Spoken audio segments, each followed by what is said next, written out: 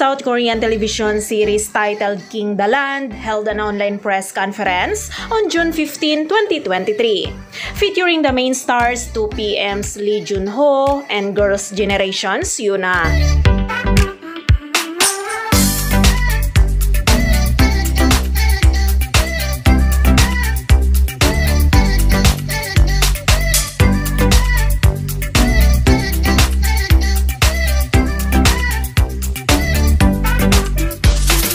King the Land is a romantic comedy drama that will tell the story of the unlikely romance between Go-won, a chaebol heir of the King group who can't stand fake smiles, and the constantly smiling Chun Sarang, a hotelier at the King Hotel who becomes known as the Queen of Smiles.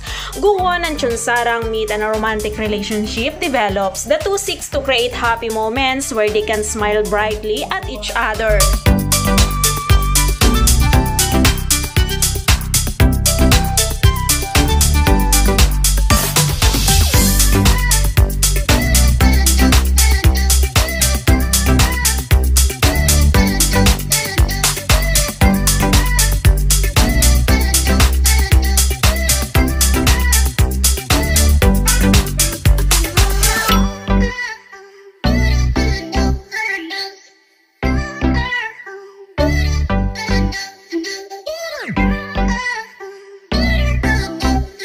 King the Land consists of 16 episodes. It is scheduled to premiere on JTBC Network on June 17, 2023 and will air every Saturday at Sunday night, and it will also be available for streaming on Netflix.